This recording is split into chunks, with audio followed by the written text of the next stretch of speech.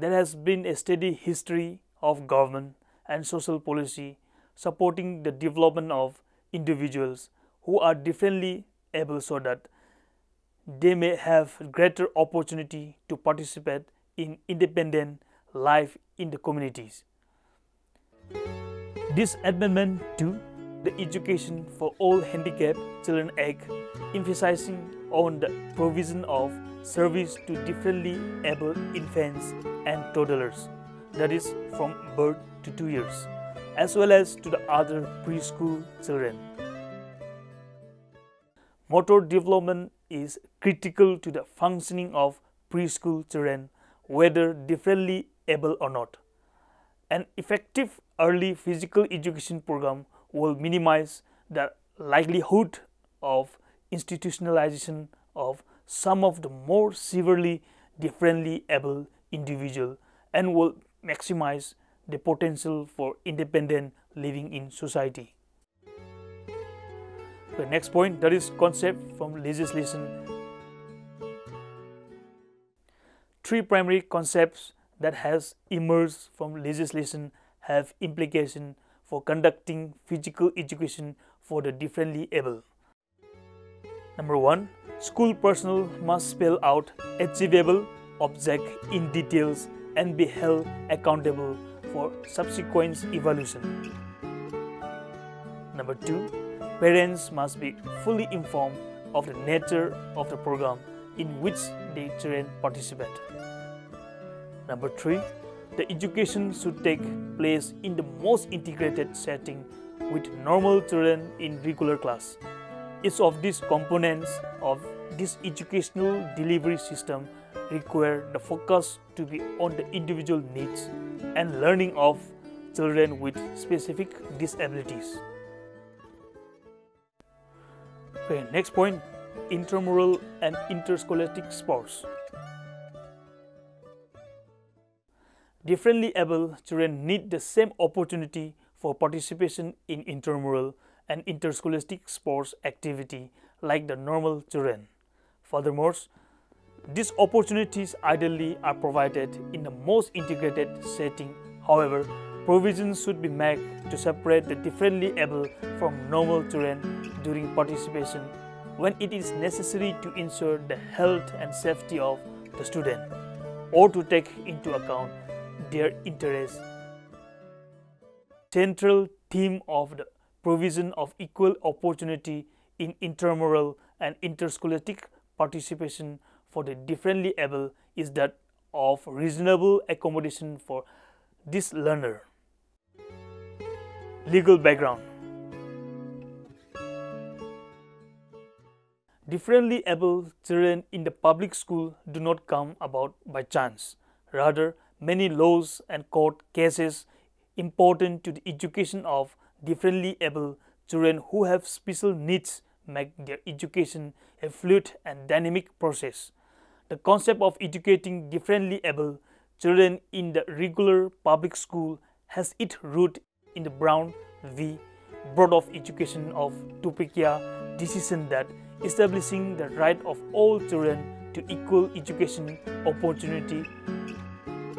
The court wrote, "Education is required in the performance of our most basic responsibilities. It is the very foundation of good citizenship.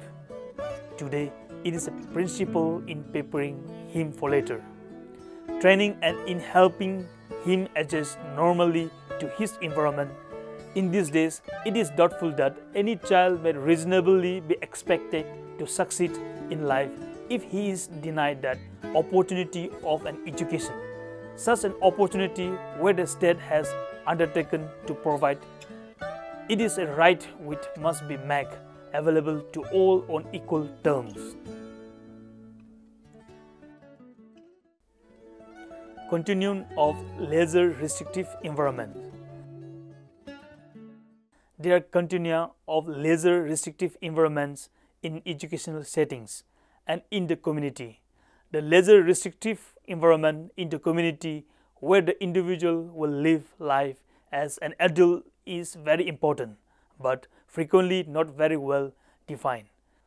In the school setting, the leisure restrictive environments are fairly well defined with respect to matching the severity of a problem of an individual with the setting in which the differently able individual will be placed. The suggested cascade system of leisure restrictive school environments will be as follows. Level 1. Specialized facilities, that is non-public school. The differently able student need more intense physical education that can be provided in a public school, that is day or residential program. Level 2. The special school setting.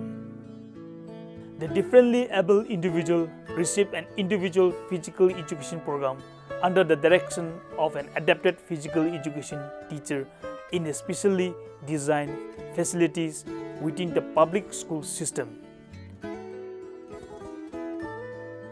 Level 3. Regular physical education class and adapted physical education class, that is differently able. Differently able students receive the special physical education program under direction of the regular physical education teacher. In addition, the students spend time in a specially staffed and equipped adapted physical education setting. Specially staffed and equipped adapted physical education setting. Level 4. The regular physical education setting plus supplementary instruction and service. The differently able pupils receive the individual physical education program under the direction of the regular physical education teachers.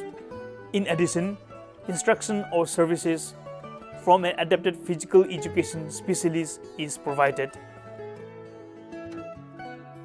Level 5. The regular physical education setting. The differently able student receives an individual physical education program under the direction of the regular physical education teacher in the regular class. Fundamental concept of least restrictive environment. Despite legal support for the principle of least restrictive environment, school placement of children with specific disability will be argued in informal discussion and formal hearing. The following points are critical to the concept of least restrictive environment. Number 1.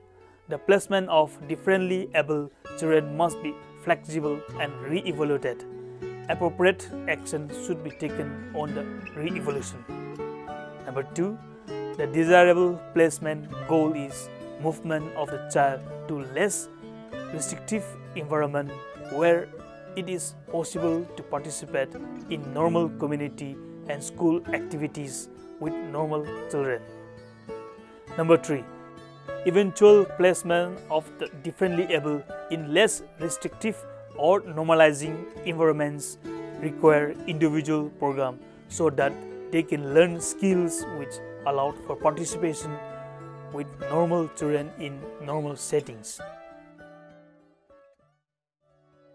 Next point, that is community-based physical education programs. The major goal is to provide an education so that differently able individuals could become independent adults in the community. Prerequisite to independent living in the acquisition of the physical and motor skills that will enable a differently able individual to participate in domestic, recreational, and vocational life in the community. The physical and motor skill attained in instructional setting in the school should be generalized into physical activity in the community.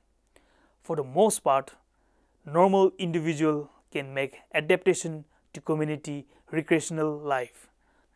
However, many differently able individuals particularly those with severe sign of differently able, may find it difficult to generalize what was taught in the public schools to community, sports, and physical activity. To overcome this problem, one of the recent initiatives that has been put front in education for differently able persons is community-based assessment and programming, which is a system that provides specific curriculum context for an individual. The school curriculum focuses on behaviors and skills that an adult will be able to use in the community environment. This system requires that there should be a relationship between the differently able child curriculum and that of the normal child in the local school district, and that the relationship between the school's curriculum and the physical, sports, and recreational skill learned with permit independent participation in the recreation of the community. This well-programming for differently able person must be made on two levels: community-based assessment and programming, which assure the linkage between community, school curricula, and the needs of the child. Next point is normalization. Normalization means making available to the differently able patterns and conditions of everyday life which are as close as possible to the norms and patterns of the mainstreams of society. For this to occur, society views of the differently able must be consistent with the following condition. Number one, they must be perceived by society as human beings, not as subhuman. Second point, they must be perceived by society as possessing a legal and constitutional identity, that is, due process of law for involuntary institutionalization as well as equal opportunity in education, housing, or employment. Number third, they must be viewed as persons who can adapt to the environment and acquire skills for as long as they live. 4. They must be provided opportunity by society to take full advantage of the culture. Number 5. Services must be provided by trained personnel with technical competency in education and rehabilitation. Number 6. The human services that care for the differently able and provide opportunity for skill development must be valued and well understood by society. Number 7. The differently able must be provided opportunities to play value role and lead value life in our culture. Next point, that is coordination of delivery of services. There has been considerably emphasis on the belief that programs for the differently able should be of an interdisciplinary nature. However, according to Stone problem, have existed in the delivery of service within the system. Professionals within the system have taken on the role, functions, and goals of each other.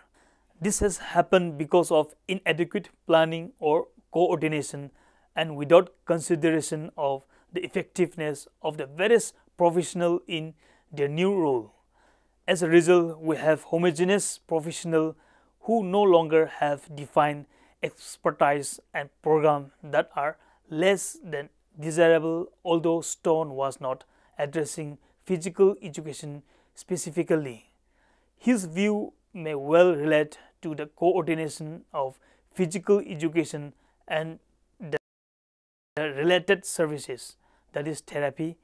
Role confusion can lead to duplication of service and some programs involved in other, which ultimately result in a lack of comprehensive programming for differently able children. Public policy makers have assigned educational function to those who are to provide direct services and those who are provide indirect services. Direct services are those such as physical education that teach curricula section by school board, and related service help differently able children gain benefit from the intended outcome of the direct service. Example, physical therapy, occupational therapy, and recreational therapy. Next point, that is the concept of related services. Before a related service such as physical therapy, occupational therapy, or recreational therapy can be implemented in the curriculum, it should be determined whether the limitation of that particular child is such that direct service, that is physical education, cannot effectively deal with the child education problem. A related service should be provided when a child cannot make the expected progress in skill development in physical education. For instance, if it is decided that a differently able child does not have the prerequisite strength of a specific muscle group to acquire a sport skill and that the physical educator cannot rectify the problem, a physical therapy may be called on to provide a related service. The physical therapists design a program for the specific muscle group to establish prerequisite strength, and then the child can be acquired the skill to be taught by the physical educator. Coming to the conclusion, physical education for differently able individuals has been a mandate for over a decade.